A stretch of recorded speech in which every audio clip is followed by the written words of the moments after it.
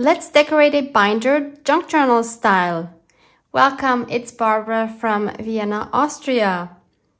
So I recently made a video showing you my new stamp storage system. If you've missed that and want to see how I came up with this solution, and I have two of these, by the way. I have one for clear stamps and I have one for the rubber mounted stamps. You can check out the video in the playlist below. But this is still looking quite plain for me. So I want to decorate this junk journal style. And of course you can use this method also for decorating any kind of hardcover junk journal. So I want to start off with a base layer here. And for that I'm going to take some tissue wrap. This is the Tim Holtz Ideology Tissue Wrap Melange. If you don't have any of this kind of tissue wrap, another good option would be using napkins as a background. Or taking plain tissue paper or packaging paper or the white layer of the napkin and stamping on that. That would work just as well.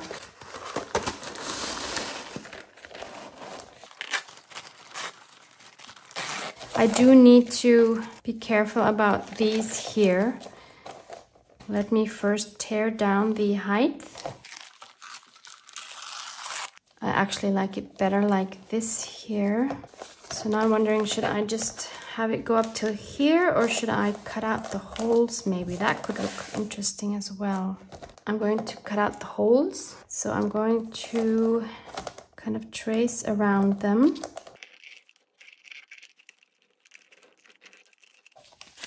Then I'm going to poke a hole in here and tear out that oval. Obviously I could cut it with my X-Acto knife, but I'm not looking for precision. I want junk journal style messiness. This tissue paper is not the easiest to tear because I think it has some sort of coating on it to make it feel a bit waxy, which makes it harder to tear.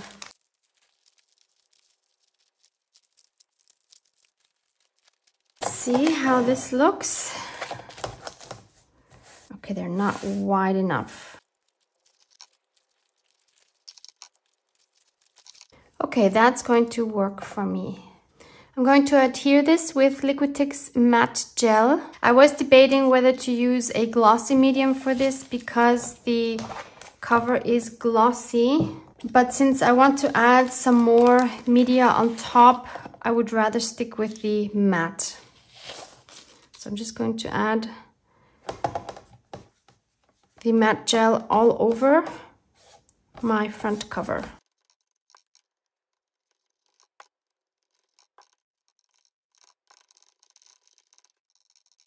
Then let's add the tissue paper on top.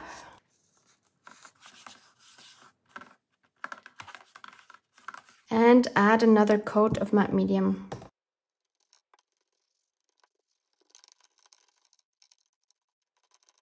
I quickly dried this with my heat gun. And next I want to think about what focal point can I add. One of my favorite focal points to add are birds. I have this beautiful book here, which is also available in English. I will link it for you both from Amazon.com and Amazon Germany. So an English and a German version. And it has the most beautiful birds in here.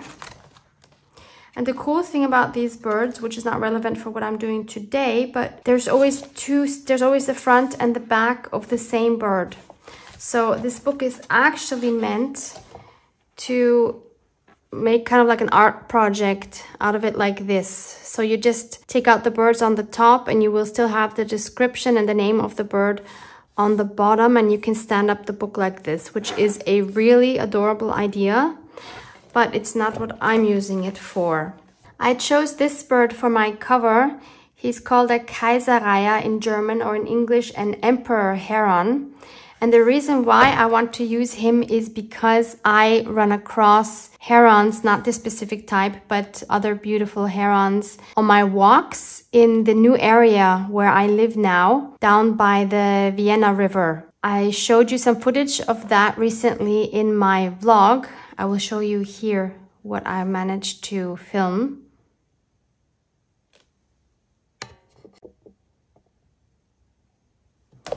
So this is the one I want to use. Now for the top part, I can just break him out.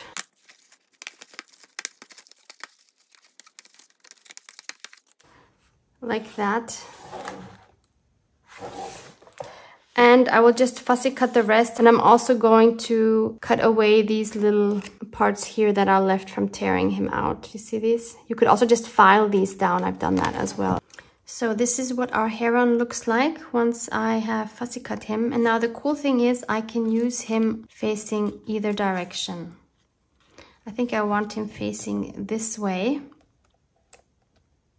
And then to add another fun element, I want to add one of these sitting paper dolls.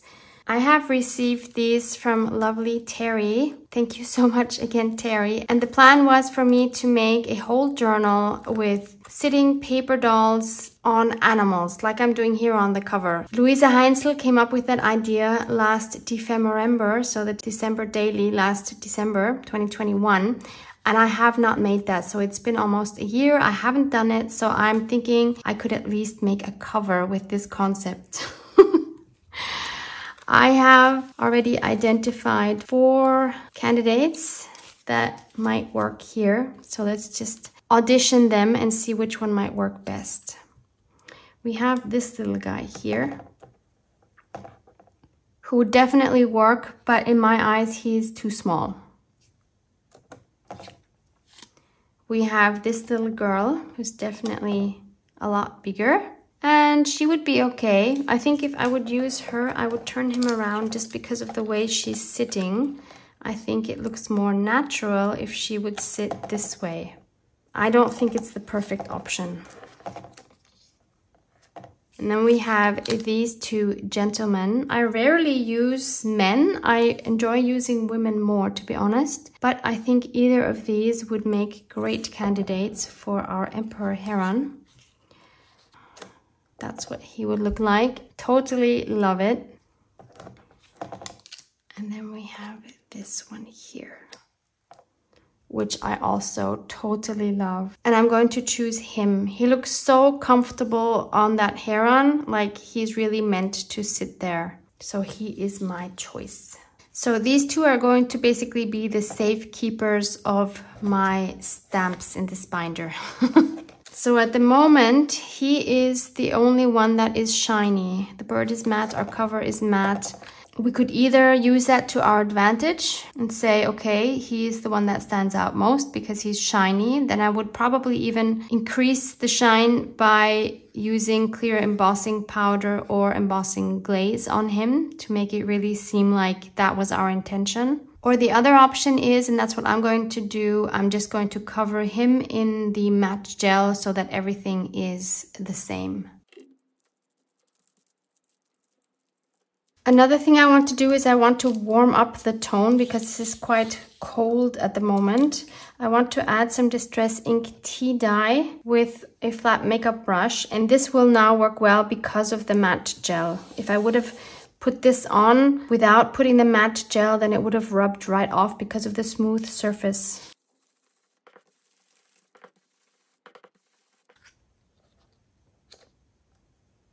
Now, obviously, this doesn't stand out a whole lot because we have dark on dark. So let's change that by adding some more elements to the background. I have my acrylic box of neutral scraps here. So I'm going to be pulling from those and adding some bits to this background and gluing them down with my matte gel. And I'm especially going to concentrate on this middle area, which is the part I want to lighten up.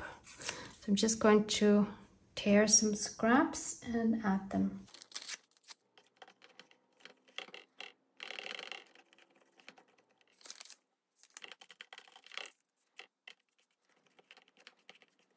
And I'm looking to have a variety of papers with a variety of different scripts and colors. I'm sticking to vertical and horizontal positioning, and I'm always positioning them so that they overlap, but that they give me an interesting edge on the outside without having any of the pieces meet up at the same point. I'm also keeping in mind the shape of my focal point. So if I put him here, first of all, I can see that he is much more visible on this light background. And second of all, I can also see that I want to add some more here and here on the bottom.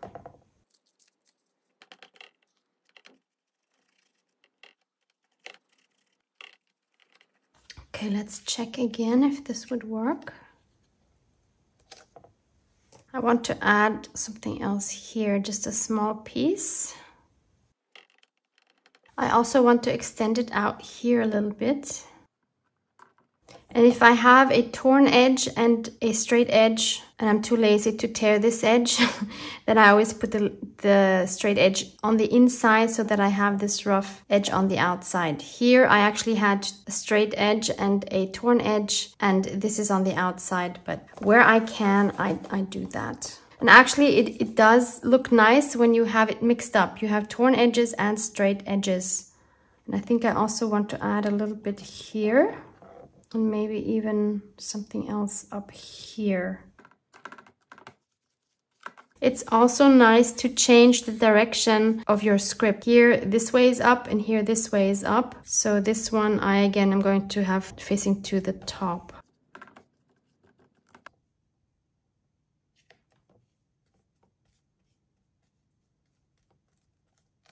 Okay, let's see, how would this look now? So they definitely stand out really well. But now I also want to add some lighter parts around the edges because I think it looks strange if it's just like this in the middle. It doesn't seem balanced to me.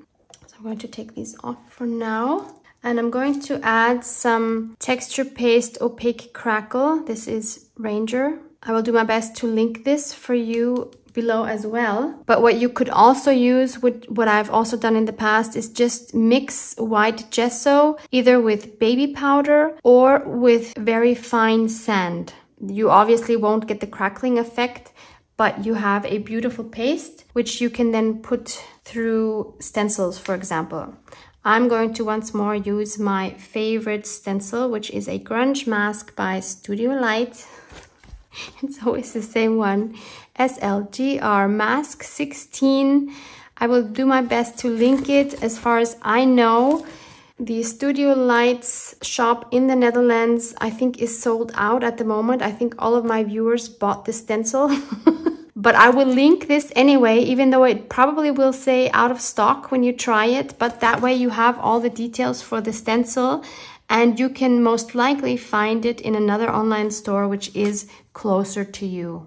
So I'm going to add this specifically to the edges, but not only, probably.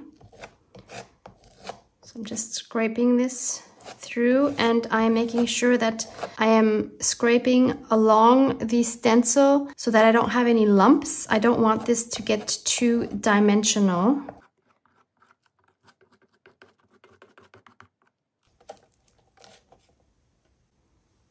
Ooh, loving that. So I'll start with all 4 corners. And they don't all have to be facing the same way. And I also don't want to go over this part right here because this is the part that opens. And if I would put the crackling paste over that, over time, it would probably come off.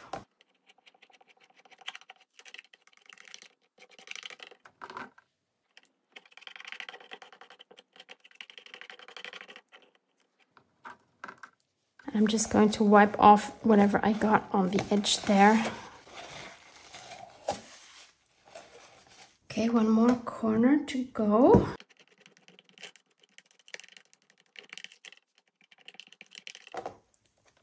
And now I see that I also want to add some in the areas around the scrap collaging. Not too much, but just a few accents.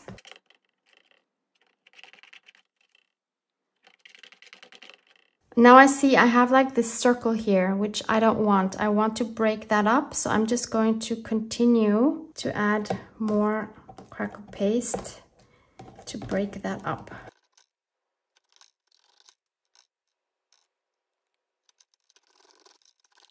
Okay, I think that's good. So now this needs to dry. It's about 2 hours later. I let this air dry. You can see how beautifully it has crackled. And because this is a cover and it will more likely be banged up a little more than a journaling page, I'm going to again cover this with matte medium to make sure that the crackling paste does not come off over time. It's again a few hours later and this is completely dry. So I can now continue, and I want to add a bit of color to it. I have chosen these 3 distress stains: tumbled glass, wild honey, and brushed corduroy. You can use any kind of media that is water soluble. And depending on what you use, you just apply some of it either with a brush, or maybe you have water soluble wax pastels. Then you can add them directly to your surface. And then you just use a water spray bottle to distribute the color. I will start off with the wild honey. So these are the daubers. I don't think these are available anymore. And just to make sure that I don't mess up my stamps, I did take them out now. Especially close to where my focal point is, I want to keep it light. And I'm going to use my water spray bottle to spread this around a little bit and to move it.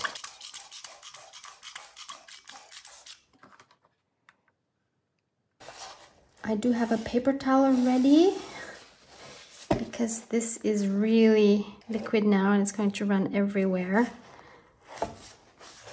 Good thing I took my stamps out. It already dripped inside. Maybe it's a good idea to dry this first before I continue with another color. Okay, so I've dried it and I've added some kitchen towel underneath here to soak up anything that goes in this area. So next, let's try some, let's try some brushed corduroy. And I think I want to keep this closer to the edge. Why is this green? That's not what I want. Okay, let's spray this and try to get rid of this. Why is it green? Since when is brushed corduroy green? That's more like it. No idea why it was doing the green before. So let's add some of this here. It's not much darker than the yellow. It does give a bit of variety. Actually looks green in the camera, doesn't it? And I'm going to just use a little bit of water this time. I don't want this going all over the place like I had with the yellow. Oh, now it turned green again. Okay, I understand that it turns green where the yellow is. I did not want green whatsoever. So I'm going to actually dab this off again. No problem, we will use something else. Instead, I'm going to use this Eyes Ink dye spray in the color Coffee. This is absolutely gorgeous. I'm going to maybe not spray it, but maybe just use some of it like this.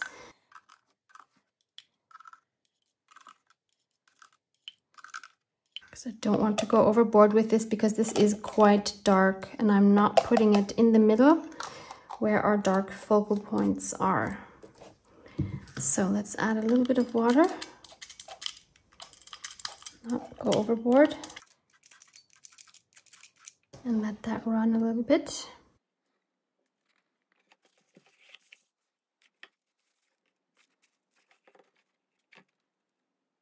Again, I will dry this with my heat gun. Once that is dry, I'm going to use my tumbled glass distress stain, which, oops, might have to take the lid off. This is a beautiful blue. And I'm worried that this is going to turn green on the yellow. I'll add a little bit of water.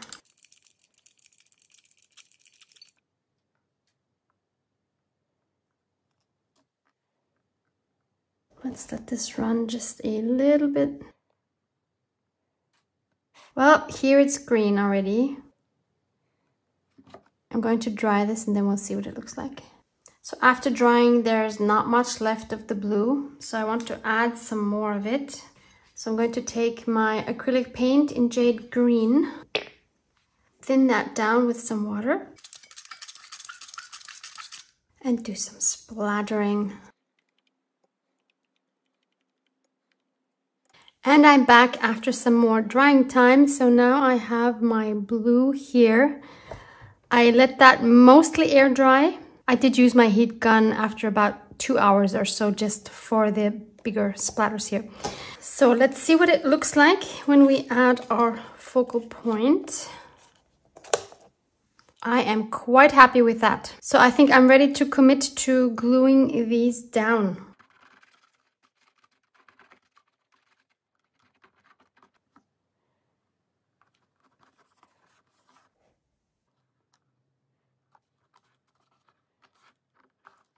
Another touch I absolutely have to add, because the heron is not a normal heron, he's an emperor heron. And emperors, obviously, yes, they need a crown. So I have some chocolate foil here.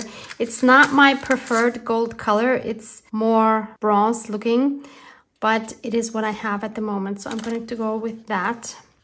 So let's make a crown. So I'll just cut a piece off. I'm not sure how high do I want it to be. Let's see, the width looks good. And I'll just cut some, whoops, some spikes.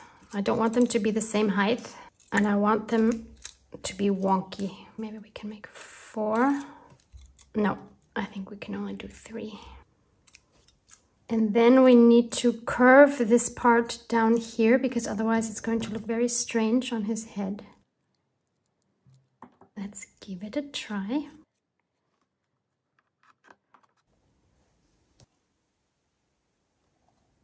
Now it's yellow on yellow. In the camera you can hardly see it, but in real it really stands out because it's orange, not yellow. It's interesting how the camera is changing that color. And since I want to keep the shine of the crown, I'm not adhering it with matte medium.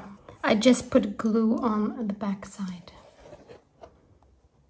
Ah, there, now you can see the color properly.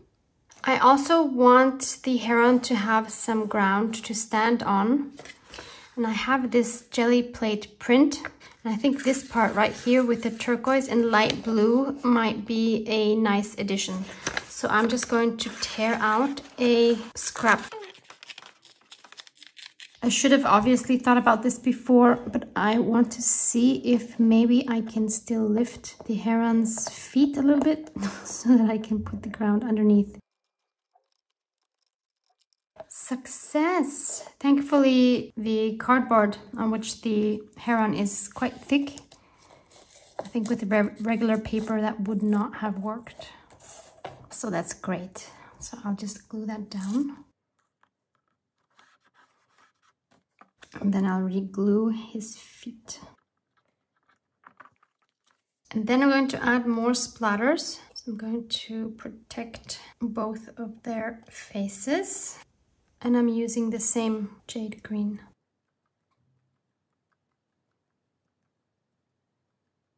Then I also want to add some darker splatters down here where the ground and his feet are. And even though the brown is not as dark in real as it is on camera, it is still a bit dark. So I'm going to take a wet baby wipe and take some of it off to make it lighter. That's the good thing about having water-soluble mediums.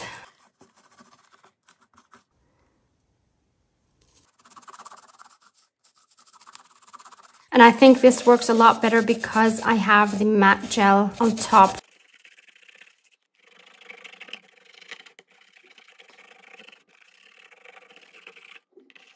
And lastly, I want to add a sentiment.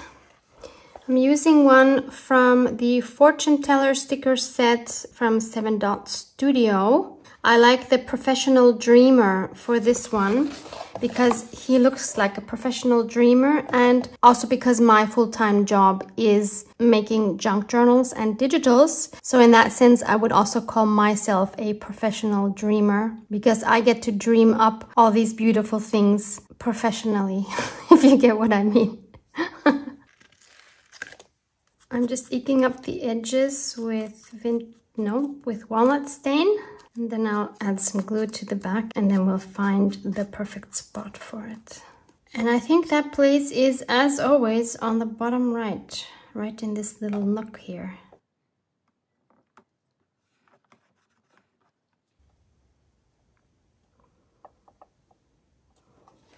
So there's my very busy stamp album cover, but it will make me happy every time I take out my stamps. Some of you mentioned in the comments of the video where I organized these stamps. Again, you can find that link below. 2 things. First of all, that you would have added the stamps to the back side and added these cutouts to the front. Totally makes sense.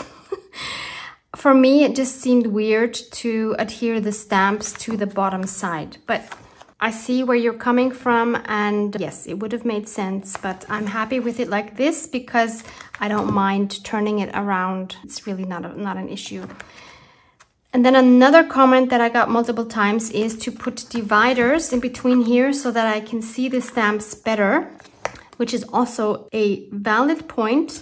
But on the other hand, I think I know my stamps well enough to be able to see them just fine like this without having dividers in them. So I think I'm okay keeping them like this, but I will keep your suggestion in mind in case I have a feeling I don't see them well enough. So you do what works for you. So far this is working for me. I'm super happy with it. And this can now go back on my shelf. Love you guys. Mwah, mwah.